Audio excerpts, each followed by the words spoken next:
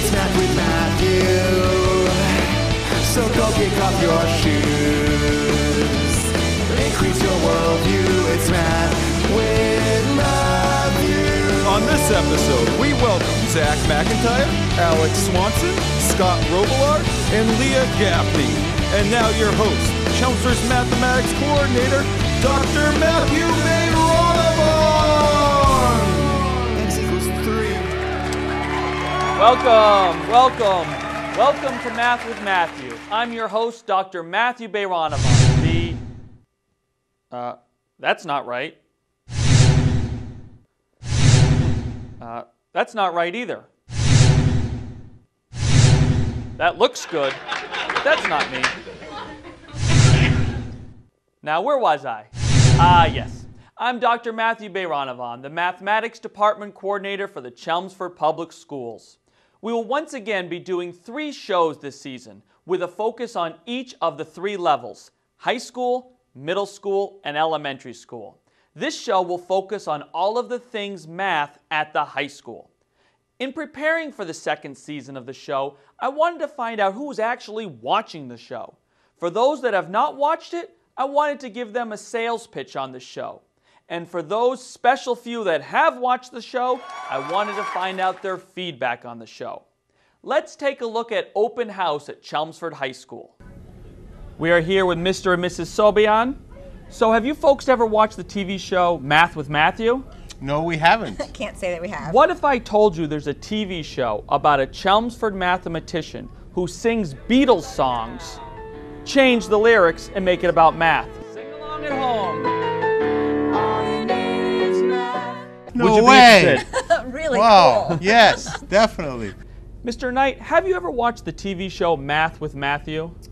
Unfortunately, no, I've never seen Math with Matthew. What if I told you there's a TV show about a Chelmsford mathematician standing on the pyramids of Egypt, reporting everything Chelmsford mathematics? Would you be interested?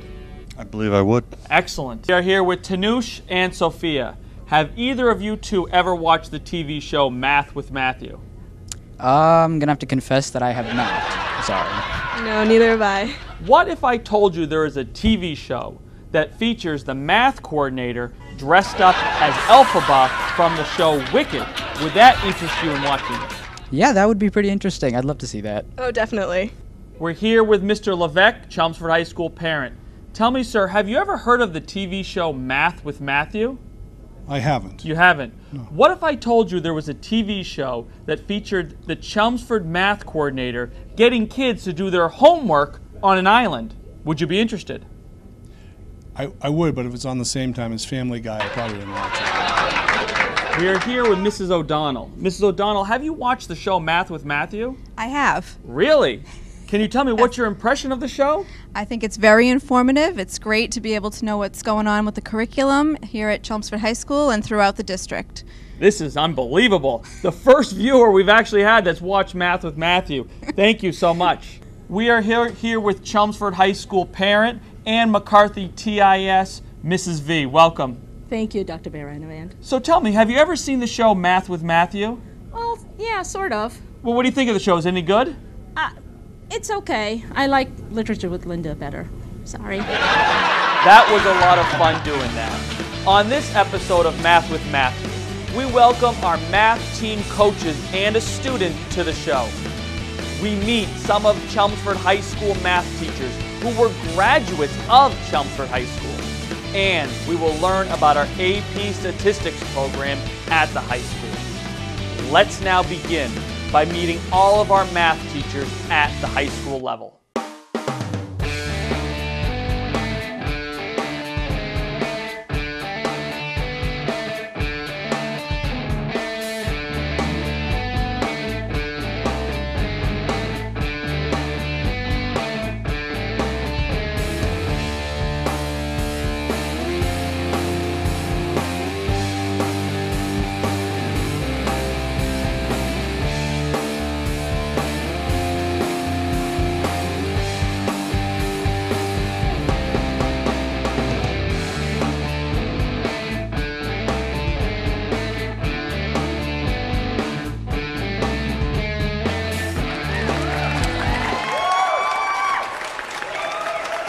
We begin the show learning about our math team at the high school and welcoming in two of our high school math teachers, Zach McIntyre and Alex Swanson. Welcome to the show. Thanks so much for being on. Mr. McIntyre has been the coach of Chelmsford High School's math team for the previous 6 years, and taking over this season is Ms. Swanson. Mr. McIntyre, let me start with you. Can you tell the viewers exactly what is the math team? Sure. All year long, we try to find our ex, and the kids just want to know why. But seriously, it's a club at the high school, and every week the kids get together and they study more advanced math topics from Algebra 1, Algebra 2, geometry, all the way up to pre-calc. And it's basically kids that have a passion for math. Great. Alex, what are some of the competitions that the math team participates in? Well, the math team has a couple different kinds of competitions that it competes in. Some of them are taken within the school, which are American Math Competition. We also take the New England Math League competition in the school. And we also take the Mandelbrot competition. Then we also have some other competitions where we get to travel, which is kind of neat. So we have the Harvard-MIT Math Competition, which is coming up in November. And that's going to be at Harvard. And then we have the Greater Boston Math League competition, where we recently hosted our first competition. Wow, a lot of events that you guys do. That's great. Yes. Zach, what are some of the benefits of being a member of the math team? Well, the topics covered are way more advanced than the regular curriculum.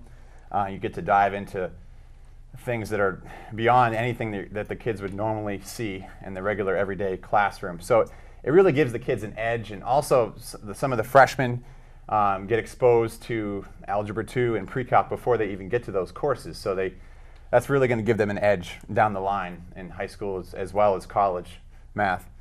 Thank you. And Alex, as a new coach for the team, can you tell us a little bit about the competitions that you guys have done so far this year?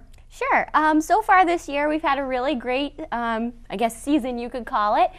We hosted our first math competition where Lexington as well as Concord Carlisle came to Chelmsford High School. And it was an awesome competition. We had a great showing of students from all schools, as well as doing the New England Math League competition on a Tuesday recently, which students decided to come to and did a great job. And Zach, what about the practices? Can you tell us about a typical math team practice, what you guys do? Sure. Well, before me, several coaches over the course of many years have collected all the prior competitions along with the answers. And we have tons of binders of material since the 1970s from all the previous years of these competitions. And so a typical practice would involve going over some random previous year's test and working through the math, and sometimes collaboratively in groups. We have a lot of the older math team participants coaching the younger ones, and that gives us an edge, I think, having all those materials, because the problems are just so advanced that having an example, a template, something to go by is key in being good on the math team. Okay. We will now watch a promotional video of the math team that includes a motivational speaker, and we will return with one of the captains of the math team.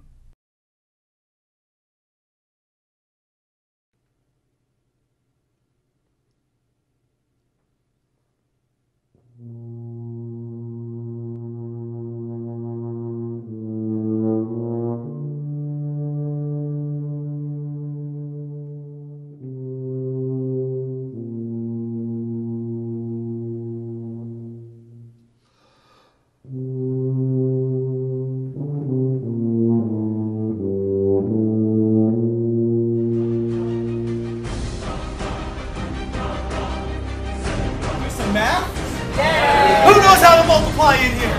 I do. Nice. Yeah. Let's do some square roots. Let's add. Let's subtract. Let's do some factorials. Let's get going. Everybody pumped up? Yeah. Yeah. Let's go. Woo.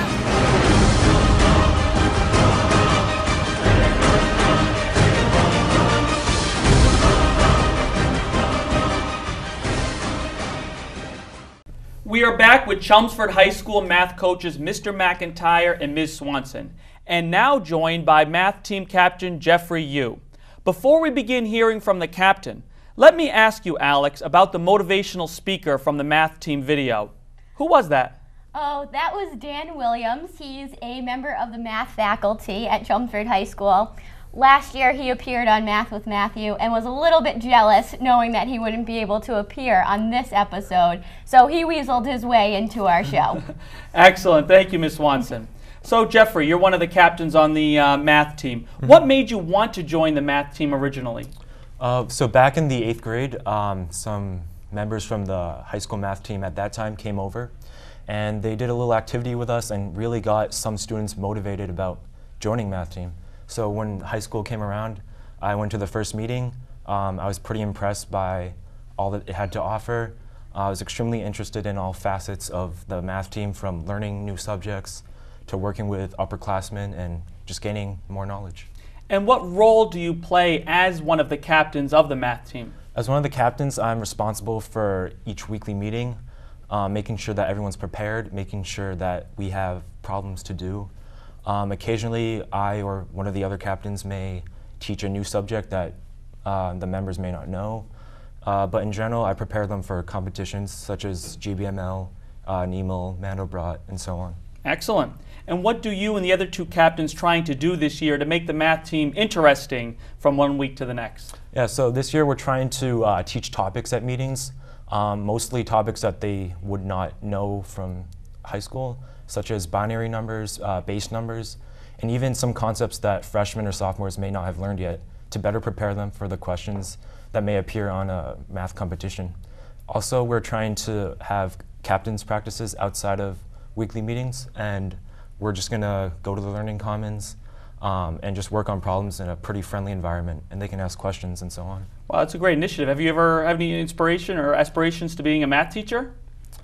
We'll see about that. Great. Well, thank you all for coming on to share with us about Chelmsford High School's math team. Next, we will meet some of our math teachers that graduated from Chelmsford High School. Let's take a look back at these teachers when they were in high school, and we will return to talk with them.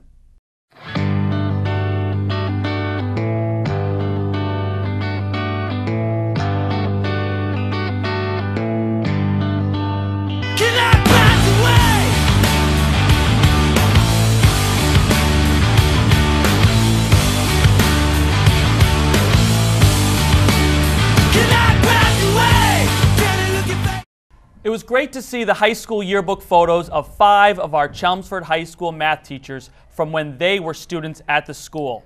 And we are joined now by 3 of those teachers, Mr. Robillard, Ms. Swanson, and Ms. Gaffney. Welcome to the show. Thanks for coming on. Ms. Swanson, thanks for being on again. And Ms. Gaffney. You're welcome. So let's start by asking about what the motivation was for each of you to teach at the school that you graduated from. Scott? Well, I knew I wanted to get into teaching, and I loved Chelmsford High School coming through here. I loved playing sports here, and it was just one of those things. I was comfortable with the teachers. I was comfortable with some of the people who were already here. Donna Foley was one of my teachers when I was here, and I just knew this was the right fit for me. Great. What about you, Alex? I felt like Chelmsford has an amazing community. There's always people who are there to help you. The math department in particular is an awesome group of people to work with. So I just couldn't wait to become part of the team. And Leah? I felt I had a great experience growing up in the community. I received an excellent education at Chelmsford, and I really saw it as an opportunity to give back to the community. And I would also talk about what Charlie Cleary calls the it factor. There's something special about Chelmsford. There's so much to offer both academically and in terms of extracurriculars. So students really have a special connection and a special pride associated with Chelmsford. Great, thank you. So let's talk about how the department is similar to when you guys graduated and how it's different. Let's start with Alex. So you've only graduated a few years ago, but what things do you see similar or different from a teacher perspective compared to when you were a student? Well, it's hard to know what it would have been like as a teacher years ago when I was here, but I certainly can see that the department has changed quite a bit. There's only a few teachers who are still here, great teachers. that were here when I was in school, and there is a lot of young teachers who have a lot of life and excitement about what they're teaching.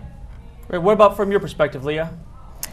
Well, I think always the teachers have been very devoted and focused on their students. There have been a lot of changes in terms of technology. We have software that we use in labs now. We have ever increasingly advanced graphing calculators that are used in all of our courses. We also incorporate a whole variety of activities in the classroom. So there's really a lot more ways for students to look at problems and to answer problems. And we encourage that. Thanks. And what about you, Scott? One of the main differences I think you'd notice is that it's a complete turnaround. When I was here as a student, there was mainly male teachers in the math department. I think now you look at it, our department probably has five male teachers and the rest are female. So that's a big change. It also is, when I was a student here, the math teachers were scattered throughout the building. So I didn't see a lot of communication between the math teachers. Now I think that, the department eats together. They are in the same hallway, collaborating, sharing. So I think in that regard, it's a much closer department. Thank you. And let's talk about any of our current math teachers in our department or former math teachers that might have inspired you to want to become a math teacher. Let's start with Leah. Well, there were many teachers that inspired me over the years. At the high school level, Andrew Pasquale would stand out. He was my teacher for 2 years in a row, and I found he really just had a very special way of explaining things that was very clear, very calm, and encouraging to the students. And it's exciting to me that my students now have an opportunity to actually have him as their teacher. Thanks. Scott, what about you? Well, none that are currently still here, but Donna Foley, who I mentioned before, she was my teacher in 10th grade. And I really thrived in that class. I really enjoyed her class. I thought she was great. And it just worked out well that she was the coordinator when I started teaching. So that really worked out to my benefit. And then Rebecca Nordegren, who I had senior year, she just recently retired. She was great. What a fun class. I always wanted to make sure I got back to be able to talk to her. Never thought I'd actually get back to be able to teach with her. So that was a great experience too. Great. And you, Alex? I also have to say, I would say almost all of my teachers, if not all, were amazing. I always felt challenged and like I was part of the community. In particular, Scott was one of my teachers in middle school. I had him for both 7th and 8th grade. I remember in 8th grade I found out I was going to have him again and I was all excited, so he was definitely one of my favorites. In high school, Mr. Bradman, who's retired now, was another one of my most admired teachers. He really challenged me and taught me how to study for math and really work for what I was doing, which made me feel really proud. Oh, that's great. That's great. Thank you all for coming in to take a trip back to the days that you were a student at Chelmsford High School and giving us that interesting perspective. We will now move to a new segment on Math with Matthew for this season called Ask Math You.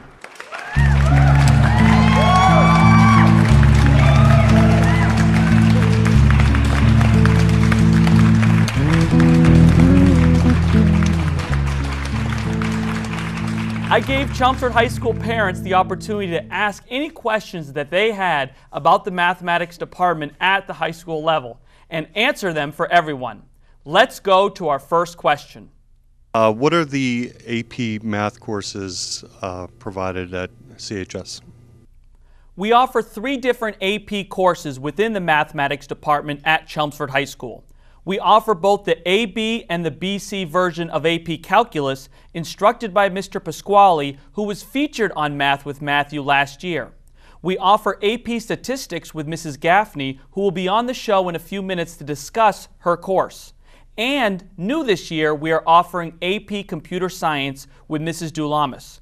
We featured her Java programming course last season on Math with Matthew, and the course is transformed into AP Computer Science. Can you tell me about the IXL computer program?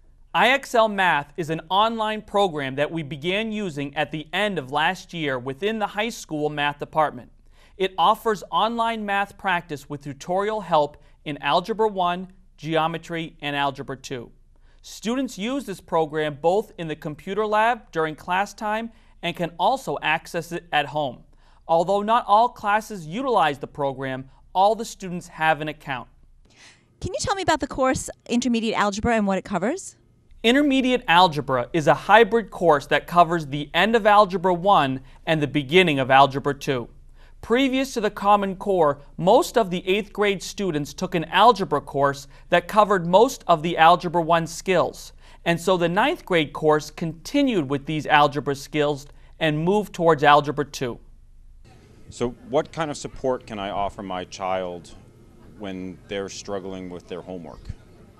There are a few options here. The first is to use Khan Academy. It is a free resource that has videos and practice for all mathematical skills and concepts. As previously mentioned, we also have the IXL program for student use. Finally, some teachers have begun the process of creating their own videos for students to watch at home.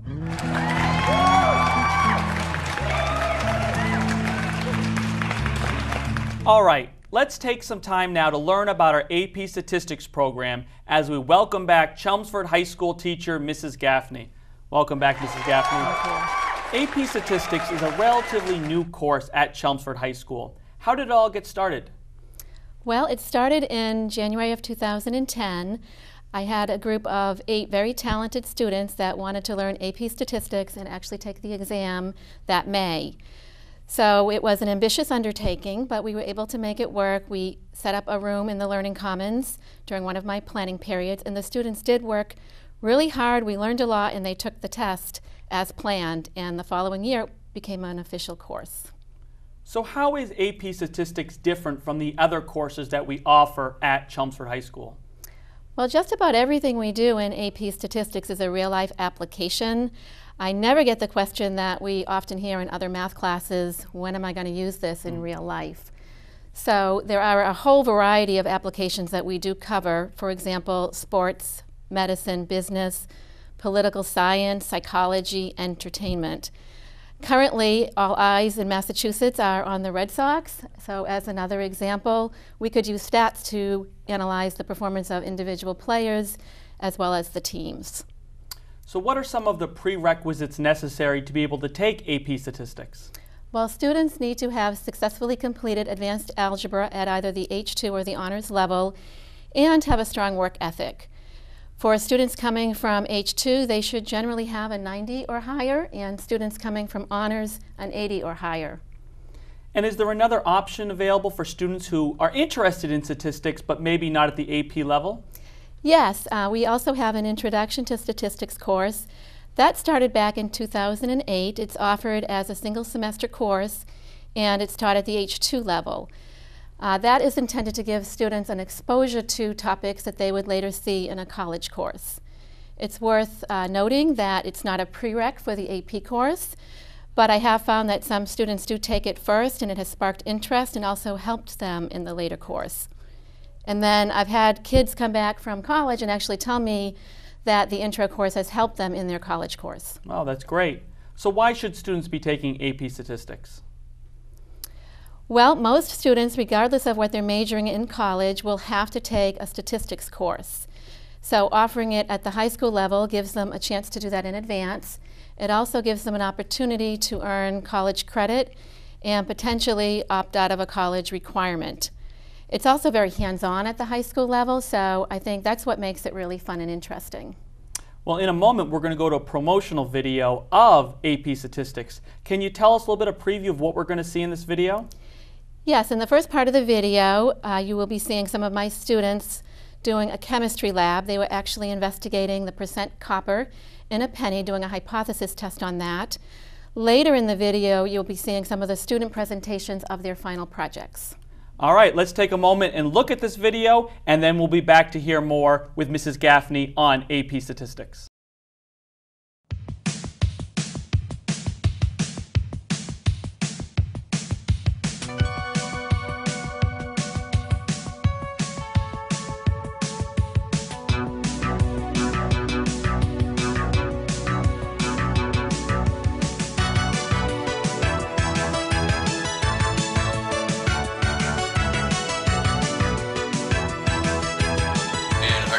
Is using an alpha level of 0.05 there is strong evidence to conclude that there is a difference in mean point.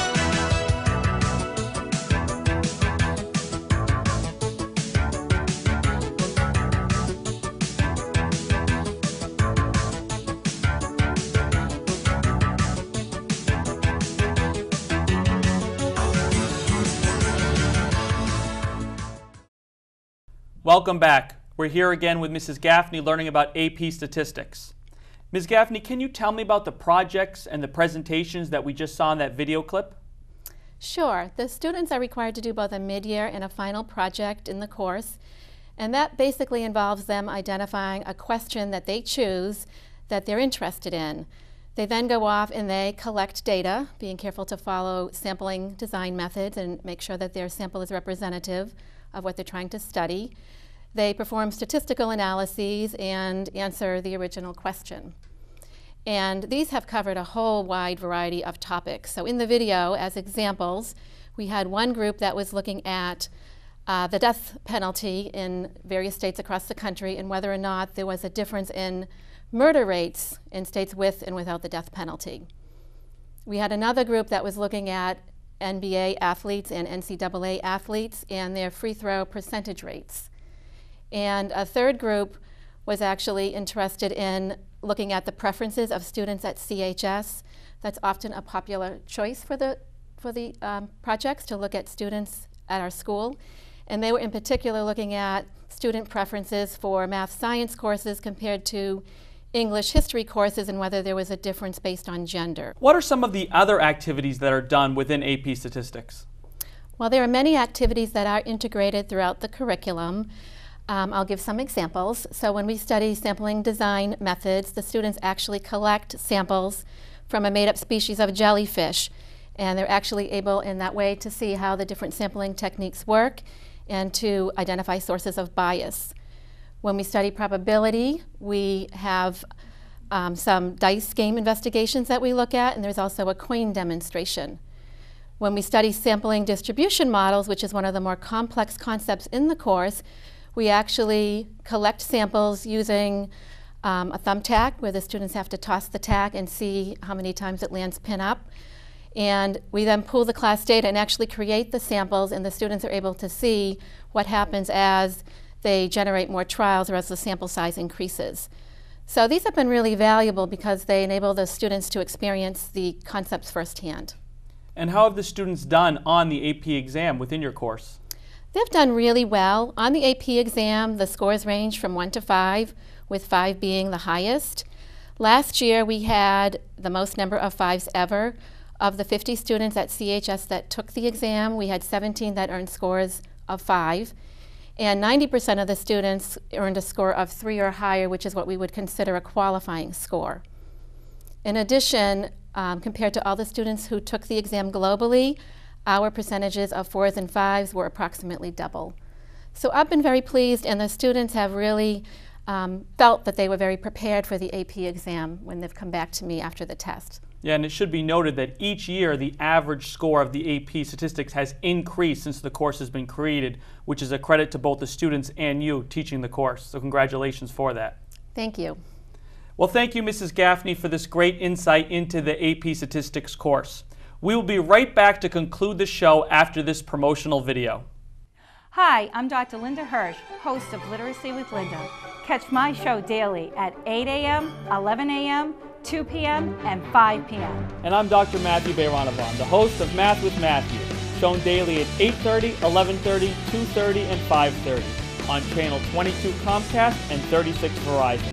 You're going to want to watch my show first. Well, I don't think they have much of a choice because your show's on before my show. Yeah, but my show's much better. Actually, they really want to watch my show. No, actually, you're going to want to watch my show. Hold on. It's all about Math with Matthew. No, pick me. Yes, Math with Matthew is on every day at 8:30, 11:30, 2:30, and 5:30. Catch it. Thanks for everyone for watching the show today. Thank you to all the guests for being on the show. Thank you to Mr. Peterson and his crew for producing the show. Thanks to Anne-Marie Fiore, Dr. Frank Tiano, and everyone at CTM. We'll see you for our second episode of Math with Matthew, Middle School Edition, this winter. Thanks, everyone.